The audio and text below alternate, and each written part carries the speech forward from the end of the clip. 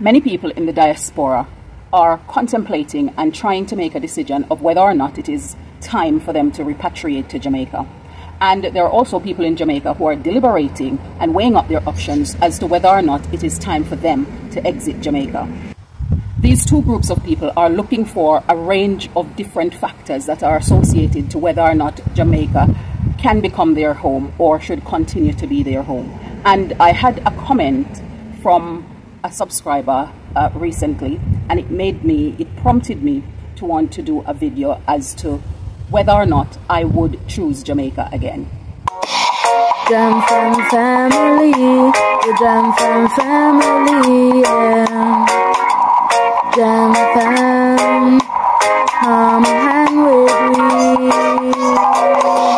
Hello, Wagwan. Pick up yourself, whether you're there, you're there abroad. Welcome back to another episode of Life with the Jam Fams. Now, in today's video, we're going to be talking about, would I choose Jamaica again? Now, I've lived outside of Jamaica for my entire adult life up until the point when I decided that I was going to repatriate to Jamaica. And in making up my mind and deciding whether or not to come to Jamaica was not easy. There were many factors that I considered, and most of the information that I was getting, whether from mainstream media and some of the social media feeds that I was also seeing, as well as individuals and the things that they say and the news they had to report, were all things that were alarm flags telling me to be very cautious about the choice to move to Jamaica. However, I contemplated the fact that there are other places in the world that I could move to, and I've even looked at some, especially on the continent of Africa. And when I weighed up all of these, there are a few factors that I weighed in, and I'm going to share some of those factors with you, because maybe those are some of the things that you might need to ponder and consider and see how that might help you on deciding whether or not you should choose Jamaica. At the top of my list, when I was looking for the different countries, was language. Now, because I know that I'm an English speaker, the only thing else I speak is Patois. And although I did Spanish in high school, I have so long not really used Spanish that I would not be able to hold a conversation beyond the mere formality if I was supposed to move to a country that spoke Spanish. For me, language was important, and that language needed to be English. And so I started to look at English-speaking countries that I would actually want to move to, where I can be able to have a quality of life that I'm looking for. Of course, the next thing that I also ensure that I look at is the weather. Now, I wanted to know that I was going to be in a country where I had tropical weather. I didn't want to be in a place where I was going to be cold and having to contend with winter. And yes, up in the hills of Manchester does get really cold, especially in January, February time, but it is nothing compared to the freezing ice chill cold of England or of Milton Keynes, where we were moving from. And so for me, I wanted to make sure that the weather conditions was going to be good. I also wanted to know that there was going to be lots of outdoor activities that we could choose to go off and do, whether paid or unpaid, and be able to enjoy doing those and be in enough of a youthful state to go out and enjoy doing those. I also want to be in a country where I knew that my human and religious liberties were not going to be compromised. So therefore, I could choose to worship the way I want to worship and not having to make compromises on that, because that's a significant part of my life and the way I choose to live my life. And although there is a bit of work still needed in Jamaica to ensure that the human rights, privileges or entitlements that we have are more enforced, on a whole, I still have my human liberties here, and they are not necessarily compromised. They just need to be a little bit more enforced. And the reason I believe that they're not as enforced is because Jamaicans have this way of life where they're just laid back about certain things, and they don't really make certain things become a big bother and a big worry to them, so long as they can get on with doing what they want to do. And in such, I believe that as a population, they sort of compromise on some of the human rights privileges or entitlements that they have. And I'm sure that over the next few years, a lot of that will become more embedded and therefore more evident in our day-to-day activities.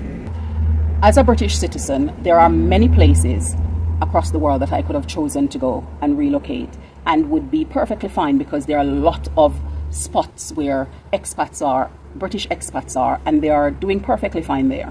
However, because I have dual citizenship, and I know that I can move back to Jamaica, it was something that I felt that was a good thing for me to do. There is almost 3 million people living in this country, and they are living perfectly healthy and good quality of life for the majority of those people. And at least over a quarter of those people are repats. So people like myself who have decided that they're going to be returning to Jamaica at different stages in their life. Some people have chosen to do so at retirement. Some people have chosen to do so significantly earlier. There is also a significant number of expats that lives on the island and who are constantly choosing Jamaica. Although there are significant numbers of people who leave Jamaica each year, whether they are leaving to go for economical reasons, for short-term work or for longer-term contracts, or they are leaving for family reasons where families have filed for them to come and join them. There are significant numbers of people also returning to the island as repats or expats. The next factor that was important to me was peace and social stability. In Jamaica, for the greater part, there is peace. There is no wars, no civil unrest, no political unrest, and those things aren't things that exist. Of course, you will hear about crime and violence in pockets of areas within the country. However, on a whole, the social fabric of the country is well intact and well secure.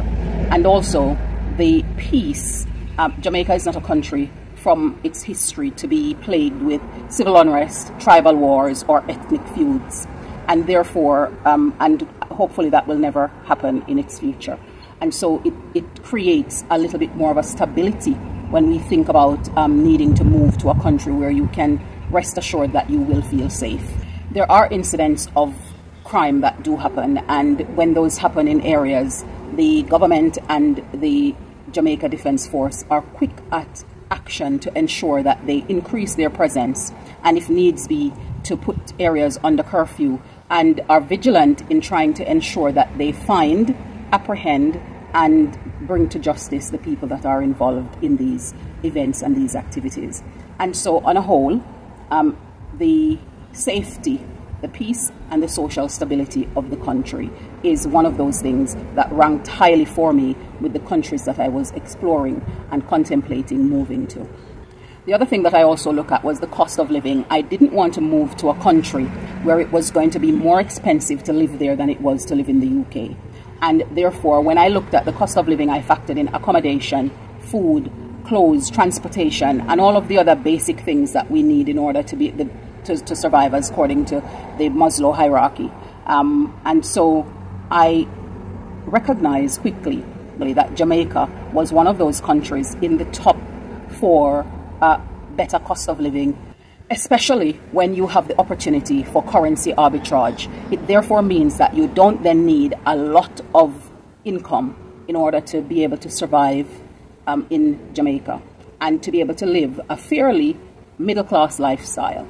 And for me, it wasn't a priority to be able to come to Jamaica and live lavishly or to keep up with the Joneses or to do any of those things. I just wanted to move to Jamaica where I can have a minimalistic lifestyle and I can be frugal with the monies that I have and therefore be able to enjoy my life for the longest period. Of course, it is very obvious that I am not at pension age and therefore not able to get access to that just yet. But I've also made it clear to you on previous videos that the myth that people have with regards to the amount of money that pensioners get when they return to Jamaica is very much a myth. And the reason they tend to move back to Jamaica is because they have the means, i.e. they have accommodation here where they can come back to, and their prevailing health conditions are such that they are able to return to Jamaica and live a good enough life when they come here. And so they make the choice to move, because if they were to remain in the countries where they're getting this pension from, they would literally be living below the poverty line, because it is that mediocre what the pension package actually is. And as they're pushing the age further and further along for pension, it means that people will need to wait longer and longer if they are to do so. So many people are choosing to save their money up, or others are choosing to find vehicles of investment so that they can actually do so and then be able to return earlier than their retirement age. Which brings us to the next factor that I look at, which is the way of and quality of life that you're able to experience when you're in Jamaica. I was watching a video the other day, and the person was making reference to the fact that they moved out of America and they went, it's not the Caribbean, but they went away to a different place. I think they went somewhere in the continent of Africa. And to their surprise, the medical conditions that they were struggling with when they were in America has somehow just gradually and over time, with the foods that they're eating, the sunshine, the exercise, the peace and tranquility, the calmness of life, and the pace that they were living at, has significantly reduced their stress and allowed their body to just be regenerating and getting better, to the point now that they don't even have the condition that they were suffering from before. And there are a significant number of people online who have made reference to the fact that they moved from one of these so-called developed countries and moved somewhere else where the way of life and the quality of life is very different. And it has had profound impact on their health, not just their physical health, but also their mental health.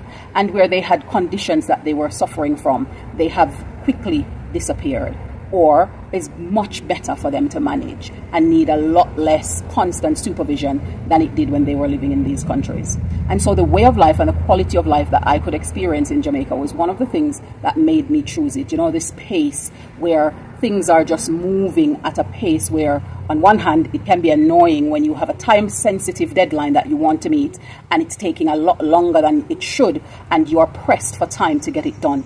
But on the other hand, it allows you to stop and just be able to enjoy the life and the process as you are going along, rather than just rushing and never actually stopping to enjoy any of that life that you are living, because you're so busy like a hamster on a wheel, churning and turning. And so the quality of life here, the food that you're able to get straight from the farm, which is with reduced level of chemicals that's in there and fresh, and you can actually taste the quality in them when you eat them. The fact that you are able to have this lovely sunshine, which limits your frequency of experiencing SADS, which is seasonally affected disorder, which people tend to have during, as they go through autumn and into winter, or as they come out of winter and going into spring and summer. And so it creates a much healthier existence. And people might say, oh, but to do that you need money. Well, to live anywhere you need money. And so it's just having a think about, well, how can you reduce the amount of things you're going to need to buy and the amount of things you're going to need money for.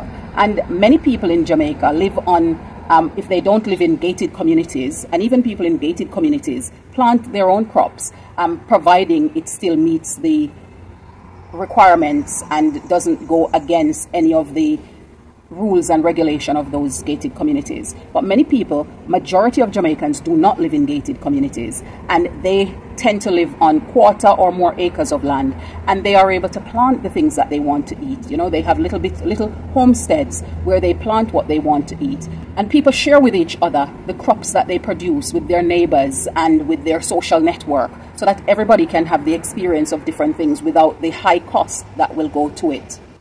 And yes, shopping for food and things like that are expensive in Jamaica.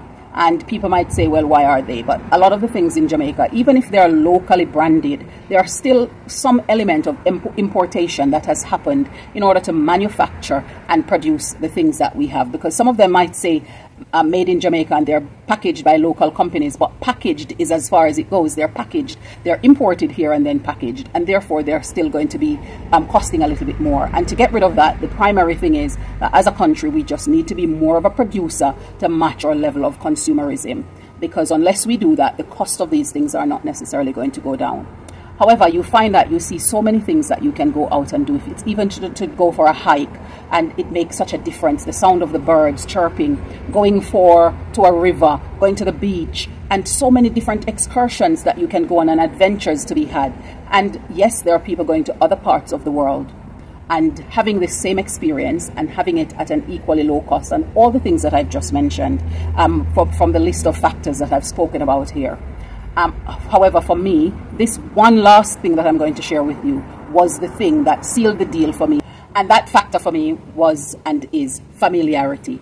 I'm familiar with the Jamaican landscape. I'm familiar with a lot of the different things and the nuances. And I'm learning and readjusting to them because I've been away from them for so long.